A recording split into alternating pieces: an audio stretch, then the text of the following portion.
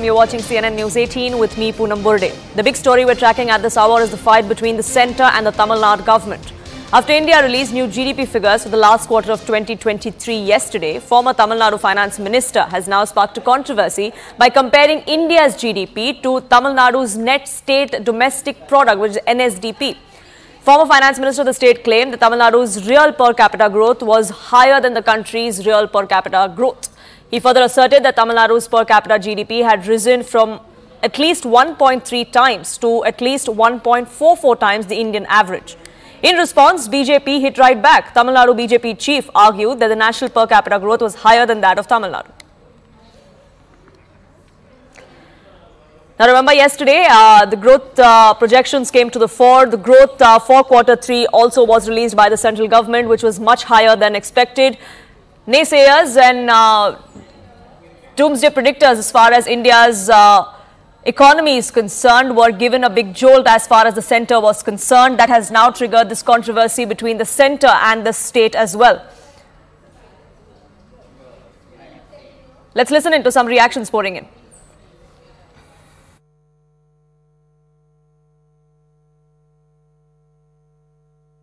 India's inflation problem is more a commodity inflation problem, vegetable inflation problem, and that is also going to be negative for growth. So I think that we would be lucky if we do 5% next year.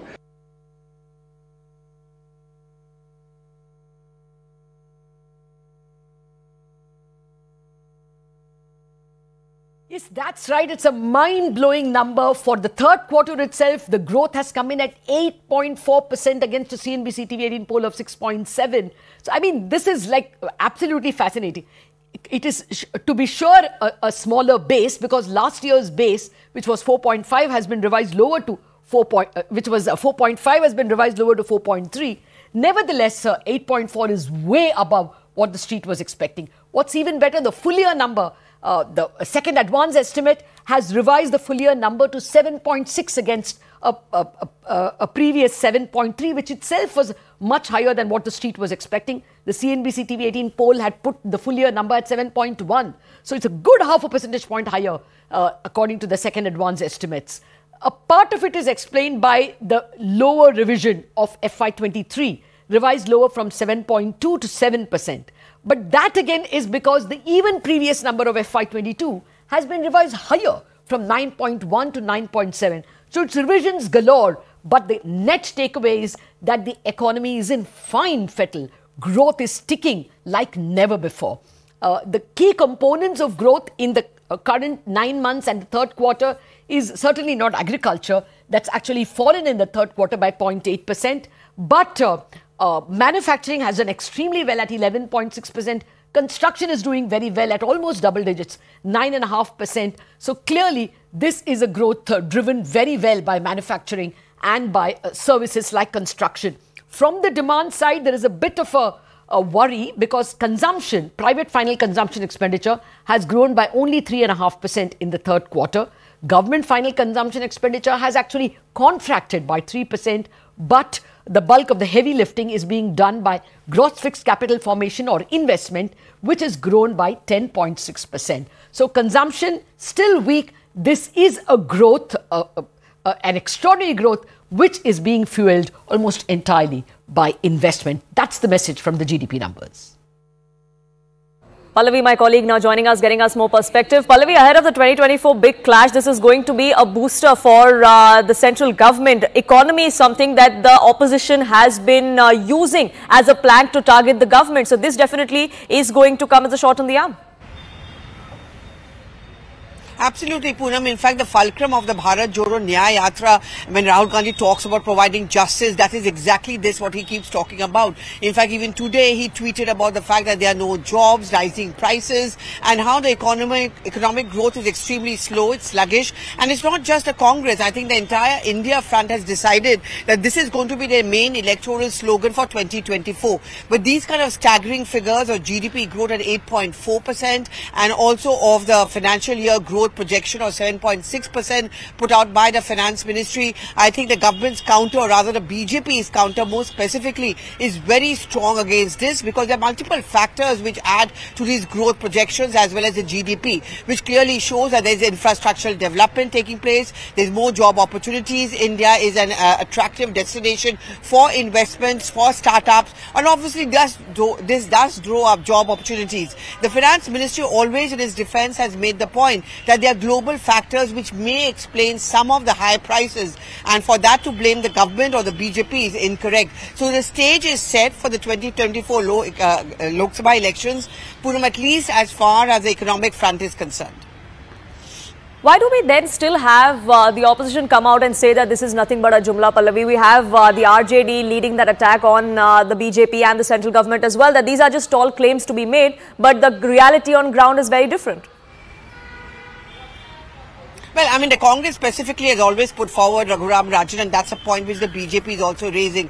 It was an earlier YouTube interview between Rahul Gandhi and Raghuram Rajan, where the former RBI governor predicted that the growth will not be more than 5%, and he said there's a reason for worry. Now, that argument has been picked up by the other opposition parties as well. See, according to them, if you go to the markets, if you go to the shops, people are having to pay a lot more money than earlier as far as essential commodities are concerned. There are those periodic charts which are put out by the India Front, by the Congress, the TMC, always to make the point that, you know, life is not so hunky-dory as the BJP wants to make out to be. But the benchmark always, and to calculate economic growth or infrastructural growth, has always been the GDP figures and the projection of the finance growth. So the BJP has nothing to worry about on that count. The government certainly is going to put forward these figures even more strongly. I think this is going to be a kind of a political war of words which are always going to take place as far as the elections in 2024 are concerned. Right, Pallavi, thank you so much for getting us that perspective. The political war of words, like Pallavi was pointing out, is only going to escalate now in the run-up to the big 2024 clash. Let's listen into some reactions coming in from within the opposition ranks.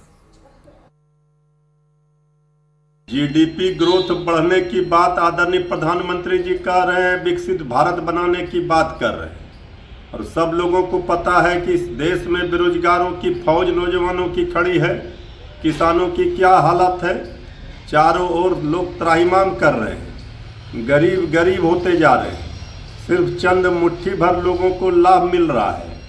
आदरणीय प्रधानमंत्री जी जो भी वादा कर रहे हैं उसका हस्र क्या है ये सबको पता है। जुमलेबाजी से देश नहीं चल सकता। नौजवानों को रोजगार चाहिए, नौकरी चाहिए, और गरीबों का थाली खाली है महंगाई के कारण। So the GDP growth in the third quarter has reached 8.4%, and Prime Minister says that this is just an example of the strength of this government, and they will continue to do so. They will continue to deliver, and will make sure that the 140 crore billion people in India will actually be involved in the Viksit Bharat development in the country. The point is, people are aware that the macro level claims made by the government do not correspond to the micro level realities, and they talk about GDP is increasing. What about inflation? What about the purchasing power of the common people? And what is the value of Indian rupee today? And what is the foreign debt India has today? How every citizen has to bear the burden of foreign debt. Why government is not prepared to discuss these relevant matters and substantial issues? And government makes tall claims, but on the ground what is happening? Why there is price rise? Why there is unemployment? Why the farmers are agitating, asking for minimum support price? Why it is all happening?